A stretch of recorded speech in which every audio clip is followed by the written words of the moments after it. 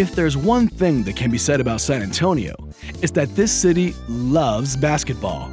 And in 1981, UTSA finally brought Division I men's and women's college hoops to the Alamo City.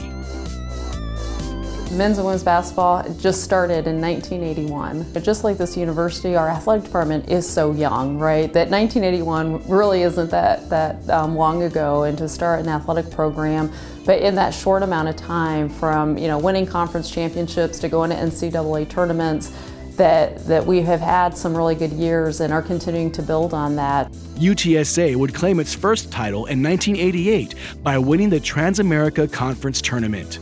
That team would go on to the NCAA tournament, where they suffered a narrow defeat to an Illinois squad that boasted 4 future NBA players.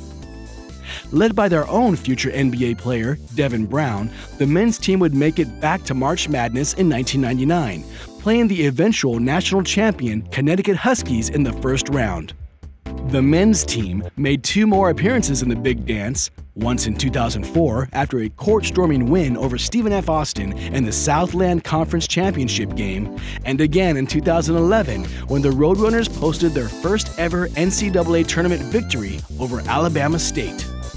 Not to be outdone, the women's basketball team has also made some postseason noise. The women won the Southland Conference Tournament in 2008 and 2009. In their second NCAA tournament appearance, the number 15 Roadrunners nearly pulled off one of the biggest upsets in the history of women's college basketball as they took number 2 seed Baylor to overtime before falling 87-82. In this haven of hoops, UTSA has provided its fair share of memorable March moments.